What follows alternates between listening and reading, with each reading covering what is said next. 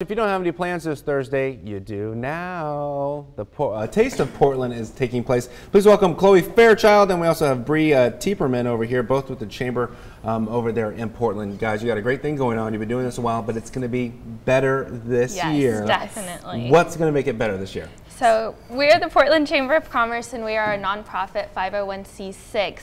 So we help businesses grow, we bring in businesses, and members help us prosper and get out to people. So one of the ways we help members grow is by hosting networking events throughout the year. And one of our big events, an annual event, is the Taste of Portland this Thursday. Mm-hmm. And it's going to be a luau theme. Yes, yes, it's yes. a luau theme, and we're going to have the Pacific Islanders from Corpus performing as live entertainment. Kendra Scott will be there.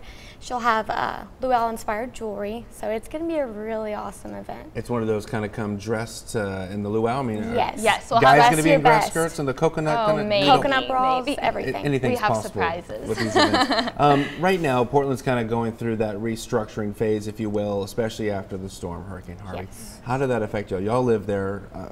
What is the feel? What's the sense of the community right now? We're coming together. We're growing.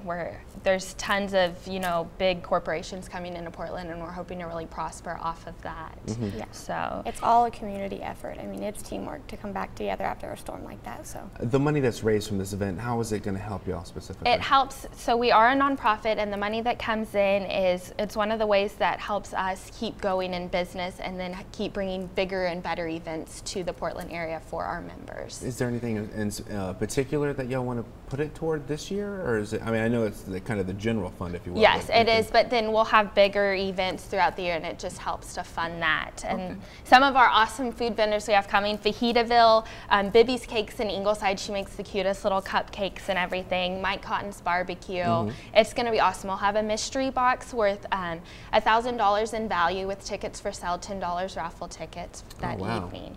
So it'll be awesome. We're going to put some of the information on the screen right there. It is this Thursday at 5:30 over at the North Shore Country Club. It's always a beautiful setting over there. Luau Fun 5:30. Yeah, sun going down. It's going to be great.